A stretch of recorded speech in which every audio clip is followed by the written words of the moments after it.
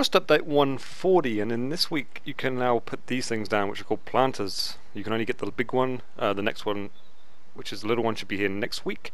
This is what it is. If you haven't worked it out already, you put seeds in it and they plant. Now the benefit of having one of these is your seeds will grow 3 times faster than if they were just chucked on the floor outside, you know, like you do. You can put them both inside and outside, so I can put one in here. Of course, you know, the ground's got to be suitable for you to put it down.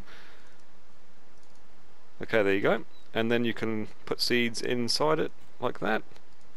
So it looks like the large one can hold 9 seeds altogether.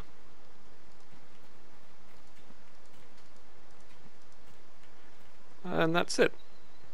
It costs 200 wood and 2 pieces of tarp to make, so it's pretty cheap considering what you get. And you can put all 3 types of seed inside it. Now, on the subject of seeds, as you can see now this week, this is a better one, you can see the little sapling, the little blue sapling. Now you can't put seeds right next to each other anymore, or actually on top of each other.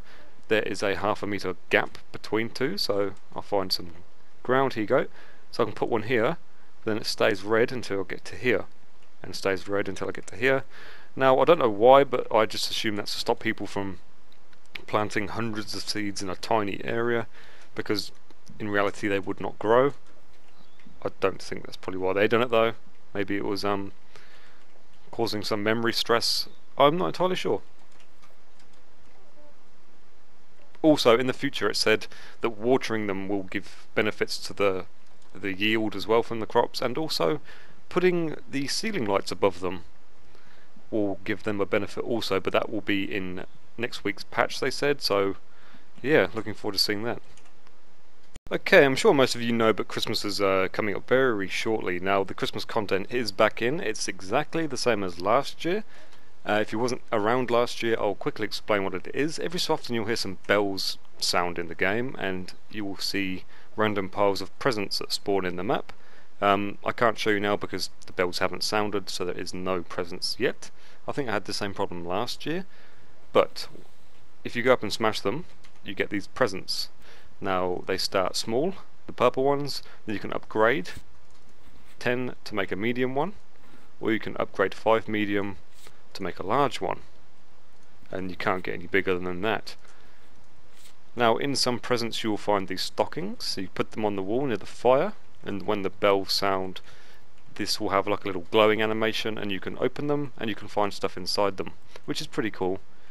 You know, it helps solo players, lower level players out, gives them some stuff. This is also what the smaller seed planter will look like. You don't have access to this yet. I do, because I can spawn things in, and it's in the list. I'll just show you it. Where's it gone? Here it is. Small planter box.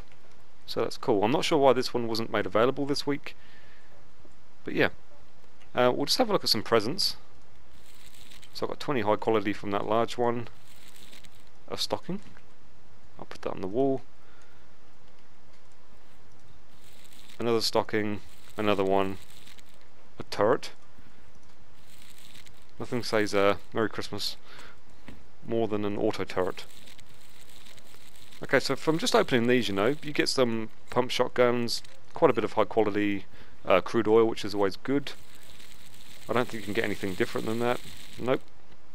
So I'll just dump this shit on the floor and open some other ones. Oops.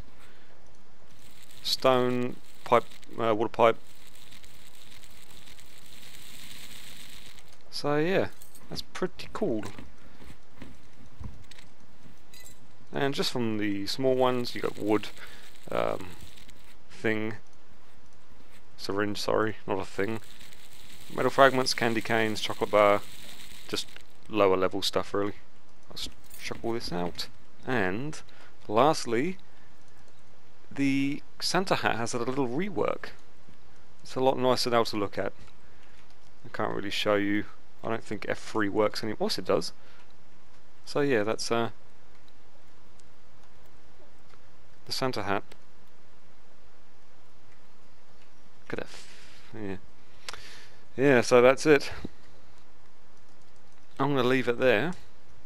that's it this week. I'm not sure if there'll be one next week, because it'll be very close to Christmas.